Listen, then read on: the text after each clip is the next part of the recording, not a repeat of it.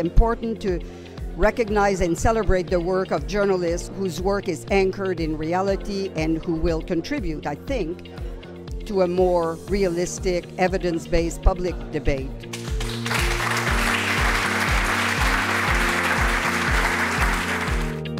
It's a great honor to have this recognition for the specific topic of immigration. When people speak about immigration, they often deal with dramatic images that are boats that are sinking in the Mediterranean Sea, for example. And it was important for me to put into the light positive aspect of those refugees coming into Europe and into France.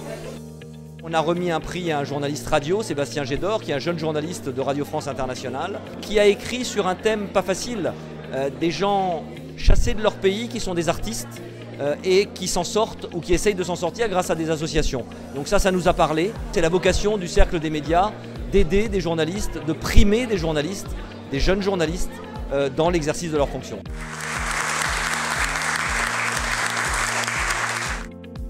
My story tries to bring to light some of what's happened so close to New York City, and what happens every day in immigrant communities across America as Central American migrants who've tried to make a life for themselves here in the US are dealing with what the reality looks like on the ground. For there to be such a spirited audience here at the French American Foundation means so much to me as a journalist, and it gives me confidence and faith that there's an audience that is engaged with the stakes of these stories and that there's interest in more reporting on this subject.